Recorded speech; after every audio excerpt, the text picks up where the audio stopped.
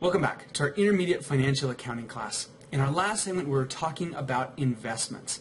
These are stocks and bonds that a company buys, not their own debt or their own stock, but stock in other companies and debt issued by other companies that these companies buy in order to grow, whether it's because they're trying to save or trying to develop a future cash flow or trying to get ready for a debt repayment. Whatever the reason, companies do a lot of investing now in other businesses.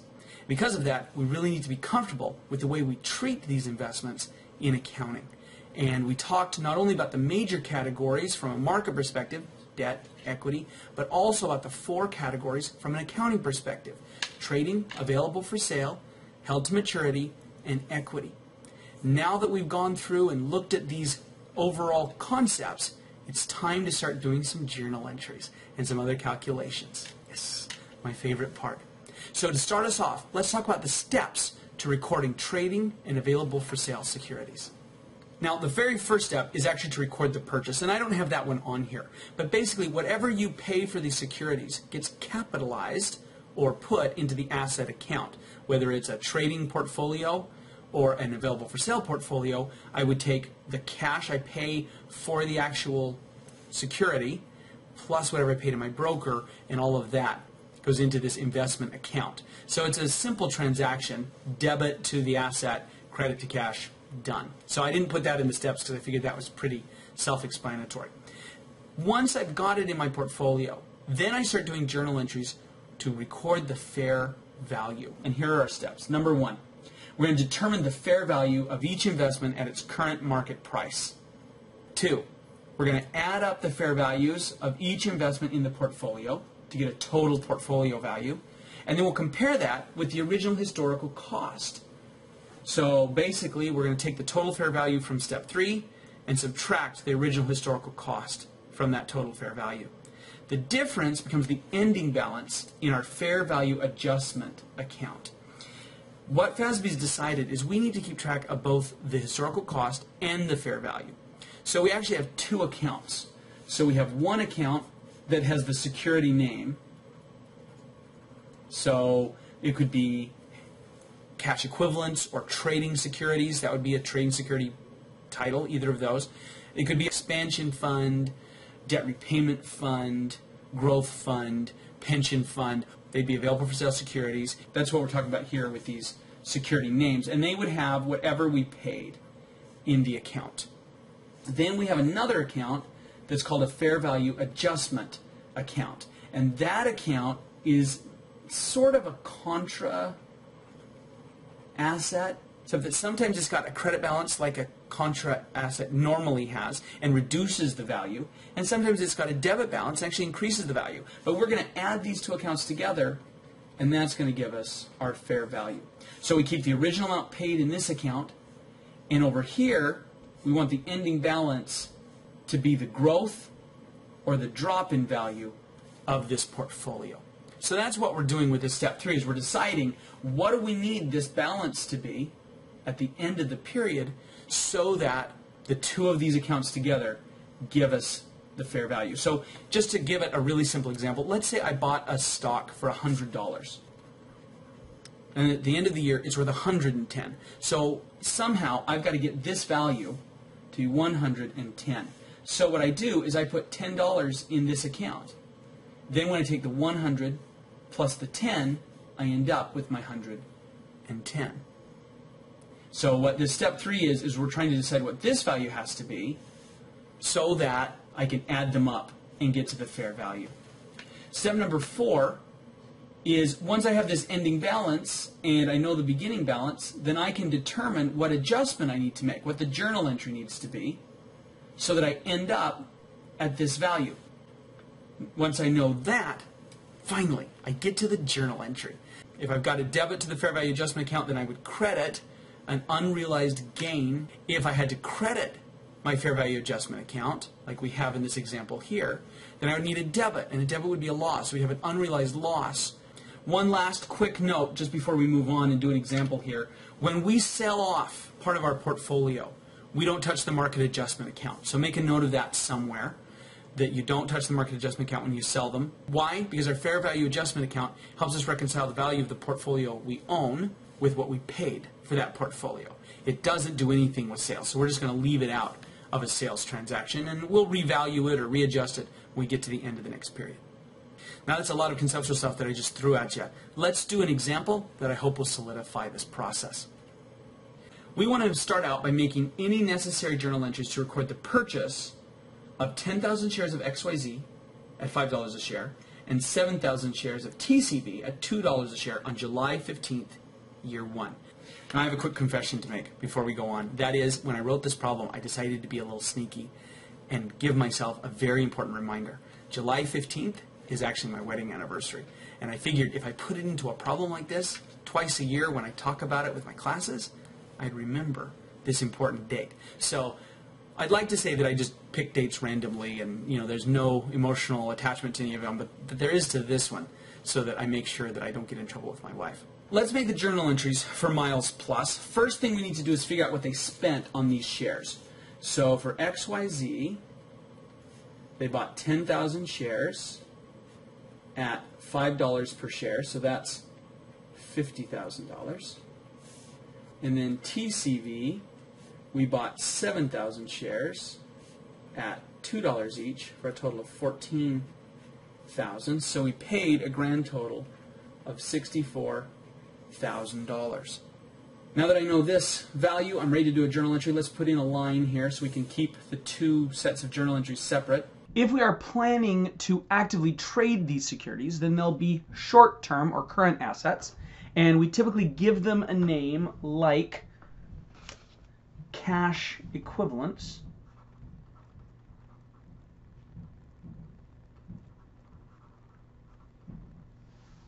Because these are stocks that are being sold on the open market, and we can quickly and easily turn them back into cash. So this is kind of the hint or the signal to the market that we are actively trading these and can turn them to cash very quickly.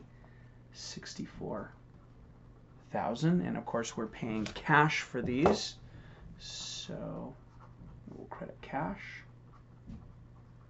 If we intend to hold them for a long period of time, then instead of calling them cash equivalents, we'll typically call them some kind of a fund, and it's whatever we're saving for. So if we're saving to repay a debt, we call it a debt repayment fund. If we're saving to pay off a pension, then it's a pension fund. One of the most common that we see is for companies that intend to expand, and they call it an expansion fund. FASB, again, doesn't have any formal rules for the names of these accounts. Cash equivalents is the most common name out there, so everyone tends to use it. But you don't have to use that. Sometimes they'll call them investment short-term or investments current. That's fine. Let's see, this is to record purchase of securities. And again, you could call these others investments long-term, but it's more common to see companies name them by whatever it is they are saving for. Record purchase of securities. The reason that the name matters is because that's how they show up on the balance sheet, is under the name of the account. And also, that fair value adjustment account will be named to match up with whichever fund this is. Since companies may have several long-term funds and a cash equivalents fund, then we want to keep our fair value adjustment separate for each one of those so that they can be netted together or shown together on the balance sheet. So as we move forward here, we're going to stick with expansion fund, since that one's a little easier to write and also a little more commonly seen. So here's our next example. On December 31st, the value of XYZ has increased to $6 a share, and TCV has dropped to $1.50 a share. We want to make the necessary journal entry to record this change in value. So, step number 1 for changes in value is to figure out the market value of each portfolio, each stock in our portfolio. So XYZ, we have 10,000 shares, and they're selling for $6 each, so that's $60,000. TCV, we have 7,000 shares. They're selling for $1.50, So that's 10,500. Now step 2 is to add these up. So 7,500. We've lucked out with this example. There's only two securities in our portfolio, but this could be a very, very long list depending on how much your company has invested and how diversified you are, etc. So that's step 2. Step 3, we're going to compare this value to the book value. So fair value is this number. Book value is whatever is down here in our securities account. So 64,000 even. And this difference, 7,500 minus 64,000, is 6,500, and it's the desired ending balance in my fair value adjustment account. In this case, the value has gone up. Since these are assets, if I want it to go up, I want a debit. So $6,500. Now, before we go any further, let me just remind you what we're trying to accomplish here, and that is we want to take this 64,000 over here plus this 6,500 and show on our balance sheet the $70,500. That's what we want, and if we add that up, that's what we get. Our next step is to back into the journal entry amount that gets us to the 6,500. So if I'm at 0 and I want to go to 6,500, to get from 0 to 6,500, I need a debit of 6,500, and that's what my journal entries will need to be. Now let me pause right here. This is a key concept. You have to be comfortable with this. Comparing fair value to historical cost gives you the ending balance in the fair value adjustment account. Let's go ahead and make our journal entry, and the journal entry itself will look the same whether it's a short-term or a long-term stock investment. The only thing that's going to be different is the way that we label our fair value adjustment account. So in this case, we're going to debit fair value adjustment expansion fund. Just choose one. And again, you could use cash equivalents or debt repayment or whatever it is you've saved for, but you'll use the name of whatever account you initially put it into when you first purchased the stock, and that's going to be 65. And then we'll have an unrealized gain, 6,500, and this is an adjusting entry for the change in market value. Let's take a look at another one. Hopefully this is starting to make sense. Let's do one more together. December 31st of year 2. The stock price has changed again. We want to keep track of that change. So again, XYZ, 10,000 shares, 550 is 55,000. TCV, 7,000. $1 per share is now only 7,000, so it's dropped a lot, for a grand total of $62,000. That's step 1, or excuse me, that's step 1 right here, and step 2 right here. Step 3, we're going to compare the fair value, 62,000, with the historical cost, which is whatever's in this available for sale trading account. We'll subtract that. This time we went with a negative 2,000, which means I don't need a debit anymore. I've got to have a credit because this portfolio as a whole has dropped in value. So again, I want this to be my ending balance. So I come down here to my account. I want to end at $2,000. Remember, that's a key concept. That value is an ending balance. Got to understand that, or this method doesn't work. Next step, step 4, is to decide how do I get from the 6,500 to the 2,000. And the answer is I need a credit of 8,500. Think about it like a number line. If I'm way over here in the positive numbers at 6,500, and that's 0, and I need to get down here to 2,000, I've got to go to 0 first, and then 2,000 more. So actually add them to get to that 8,500. Let's go ahead and do this adjusting entry. Again, we're going to label that fair value adjustment account based on whatever we initially used when we purchased the securities. So we're going to stick with expansion fund, fair value adjustment, expansion fund. We'll abbreviate it a little bit this time. And now we have an unrealized loss. This is an adjusting entry.